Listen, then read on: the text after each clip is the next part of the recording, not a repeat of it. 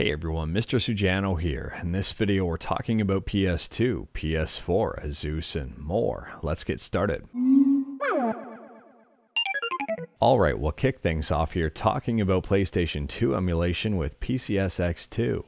If you like Final Fantasy X, there's an update here that may be of interest. As of version 1.7.4680, there's some fixes to FMVs. The official fix is move VSync flush to caller, and the rationale says it fixes FMV flicker in Final Fantasy X.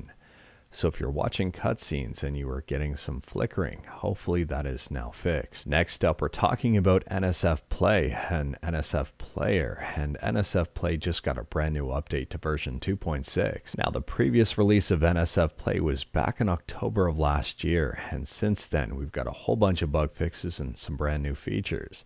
For example, it now supports Unicode file names, and you can also resize the info window. NSFPlay is for Windows, but it is free and open source, and I'll drop a link to it in the description below. Next up, we're talking about Nintendo Switch emulation on Android with Yuzu, and Yuzu just got a surprise update. So we knew some of this stuff was coming down from the early access version, but we didn't know all of it. So with the latest mainline build here, it adds L3 and R3 buttons to the gamepad input overlay. It fixes Mesa turnip drivers on some problematic Snapdragon 800 series devices. It improves accuracy of the minimum RAM warning. And this is the big one. It includes the latest changes from Upstream Yuzu, which is the PC version, including some major performance improvements. So yeah, if you haven't updated Yuzu in a while, it may be worth picking up the latest and greatest version right from Google Play. I'll drop a link in the description below. And speaking about free and open source, next up we're talking about the Playdate, and it appears that the Playdate is getting a camera, kind of.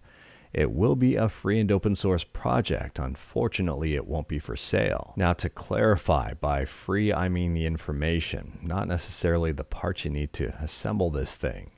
And this is all thanks to Tom Granger. I'll drop a link to this tweet in the description below, and feel free to check it out. And speaking about Twitter, check out this tweet. If you're a fan of Duke Nukem Manhattan Project, you may be glad to know that it's been given a sort of remaster. And this is thanks to Zoom platform and a joint effort with some community members. So if we take a look at the changelog, there is a lot here. We've got more language support. They've added classic and enhanced modes. They've improved the launcher with new features. Uzi machine gun is now included, support for loading mods from the launcher.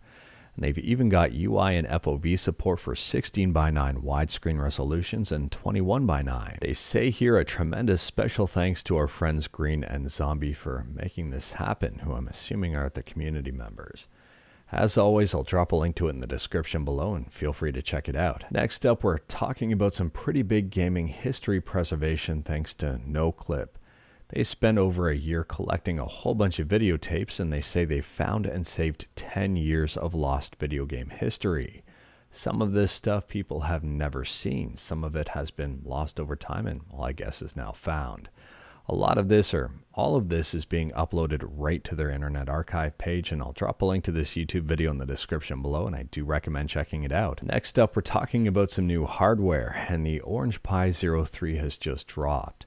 This one is the 4GB of RAM version. You can get less if you want, and it's a little bit cheaper, but I mean $29 overall for this is pretty darn cheap. It does feature a Mali G31 GPU, and interestingly enough, the cheapest version here is pretty darn cheap as well, $18 overall, which gets you 1GB of RAM. Next up, we're talking about PS4 emulation with RPCSX. We talked about this one a little while back when it was announced that it was being worked on by people who developed RPCS3, the PS3 emulator.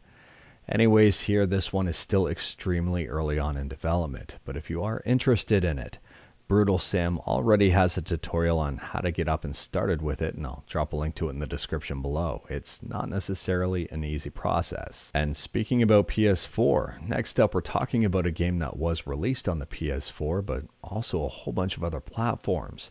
We're talking about Skullgirls, and Skullgirls got a recent update to change some of the art assets. And a lot of people aren't happy about it. In fact, if you take a look on Steam, the recent reviews are mostly negative. Interestingly enough, the mostly negative is better than the overwhelmingly negative reviews it had just recently, so I guess people are starting to like it a little bit more. Next up, we're talking about the Asus ROG Ally, and the ROG Ally just got an update that may make it a little bit louder in turbo mode. So the first update here is for a pretty big bug fix. It resolved an issue that caused the ROG Ally to be stuck at the boot up loading screen when the users configured a password in BIOS mode. And here's the fan stuff. It modified the Ally's fan curve from 30 dBA to 35 dBA in turbo mode when plugged in, and from 25 dBA to 30 dBA in turbo mode when using the battery. It also changed the minimum fan speed in manual mode when the device hits a certain temperature. So on one hand, you may get some extra performance because the fans are working harder to keep the device cooler, and on the other hand, you may be annoyed that it's a little bit louder.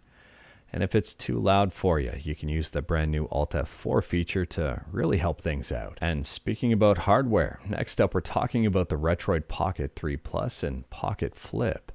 Both of these are getting updates. For the 3 Plus, it says updated the PMU driver to enhance system performance and stability.